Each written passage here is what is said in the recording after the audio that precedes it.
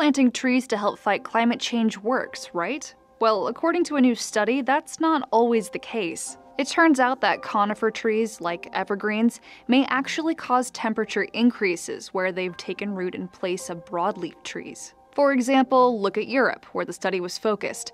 Once upon a time, its forests were largely leafy deciduous trees. Now a majority of Europe's trees are managed by humans. And we've been planting trees like pines and spruces because they grow faster. But by replacing older forests with ones that are newer and faster growing, Europe has gone into carbon debt.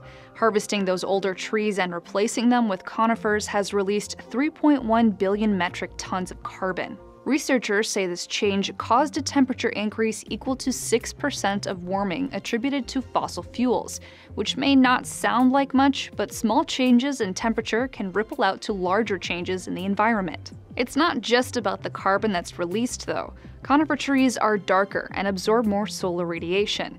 When less of that radiation is reflected into space, the planet heats up. Some countries are already planting trees to help combat climate change.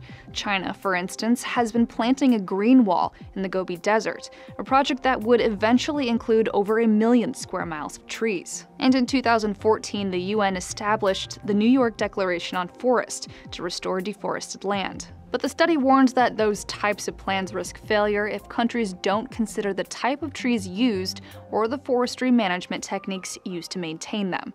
For Newsy, I'm Leah Becerra.